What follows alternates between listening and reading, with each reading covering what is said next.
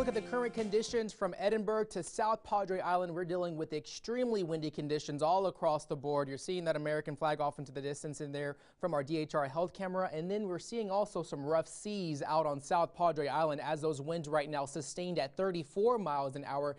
As we look at those peak wind gusts, we've sustained winds up to close to 48 miles an hour, now exceeding the 50-mile-an-hour mark in Harlingen and McAllen. So we are definitely dealing with extremely breezy conditions. That's going to last for the rest of this afternoon. Radar and satellite, we have a high pressure system situated off towards our east, and then we have this approaching weather system in the form of a cold front, and this is going to bring some possible severe weather to portions of central and southeast Texas. So if you have any loved one in those areas stretching from San Antonio, Austin, Houston, main threats with these storms are going to be damaging winds, large hail, and tornadoes. And this is for folks off into the eastern portion of the state there. We're outside of that, so we're not going to be dealing with that as of this afternoon. But for the next 24 hours, we're going to continue seeing those line of storms start forming there as we head closer towards 6 o'clock, 7 o'clock there. And that's going to stretch from Corpus Christi all the way to the Houston area as those line of severe storms are going to be moving off towards the east there. So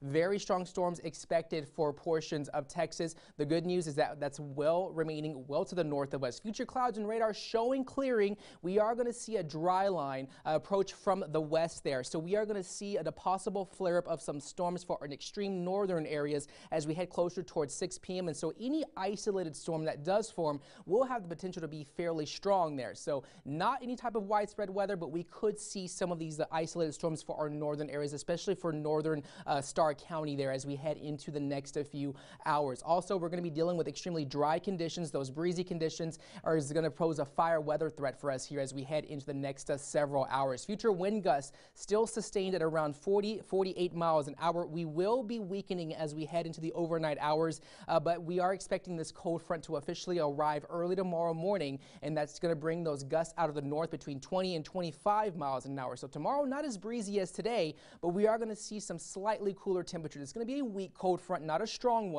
And we're going to see those overnight lows dropping into the 50s, those high temperatures feeling much like spring as we head into the next several days there, especially from Wednesday through Friday there. Future dew point, we are fairly humid right now as we are seeing those winds out of the southeast there, but we are going to see a lot of dry air in place as we head into tomorrow morning. And this is going to pose that fire weather risk there, especially for our areas out towards the west there. So definitely dealing with those conditions a little bit on the breezy side, but for the next 5 hours, expecting those high temperatures to top out in the low 80s for much of the area, but areas off towards the western areas, especially from McAllen to Rio Grande City, you're going to surpass the 90-degree mark. So we're expecting a high of about 96 in the upper valley, lower valley 86 degrees. We're going to be under that fire weather warning until 8 p.m. this afternoon, with those gusts continuing to be extremely strong at around 50 miles an hour there. As far as your 7-day forecast, we are expecting just a slight chance for some isolated showers and storms there. That's going to be lasting through early Tuesday morning, and then we're going to be gradually clearing to mostly sunny skies for Tuesday afternoon,